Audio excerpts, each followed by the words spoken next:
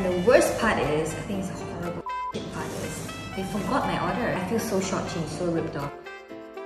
Hi guys!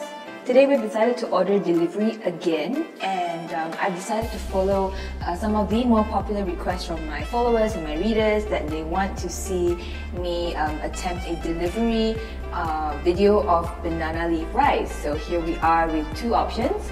One is my regular banana leaf rice spot, Davy's Corner, and then this one here is a new order, something I've never done before. This is from Chennai Kitchen in Brickfields. And this one from Davy's Corner just came right on time. Like within 30 minutes, I got my food. Everything is the packaging is, as you can see, it's quite fair. I wouldn't say it's excellent, but neatly packaged, so there's not much leakage except for my fingers that touch the sauce. Now this one I ordered from the Grab app, and I have to say I have a lot of beef about it because we waited for more than an hour. And the worst part is, they forgot my order, so I don't even have banana leaf rice. So I ordered the banana leaf rice with sotong set, and all I got is the sotong. I also ordered a murtabak, and this is how the murtabak looks. Okay, I'm gonna go straight into the food experience, how it tastes like, whether it survived the delivery journey. Let's start with Davy's. This one here I'm going to pour right in front of you is the crab curry. It's my favorite thing to order. This is the Kerala fish curry.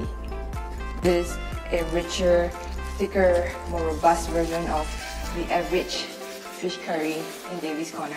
So enough talking, let's dig in.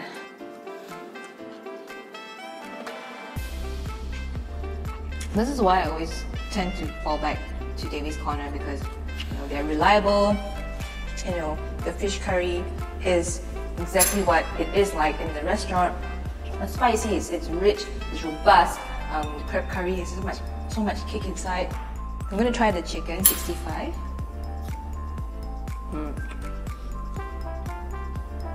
In terms of seasoning and flavor, it is definitely the same as the restaurant. So I would say that the chicken is probably only 50% of its optimum sort of flavor.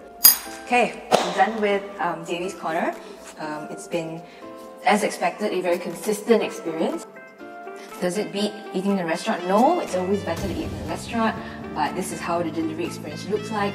I tend to fall back on that restaurant when it comes to banana leaf rice because I am not disappointed most of the time. Okay, let's just open up the tiny Tupperware sotong from Chennai. I'm going to try a little bit of the squid and see how it fares.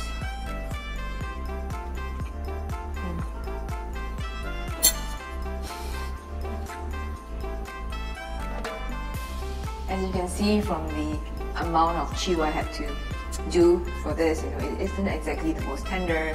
In fact, it's rubbery. The spices are okay, but it didn't really do much to sort of elevate the flavors of the squid. So overall, it is a disappointing experience. Okay guys, thank you so much for watching this video. I hope it has helped you make better decisions when it comes to your delivery orders during MCO. Stay tuned for more videos and don't forget to subscribe. I'll see you next time. Bye!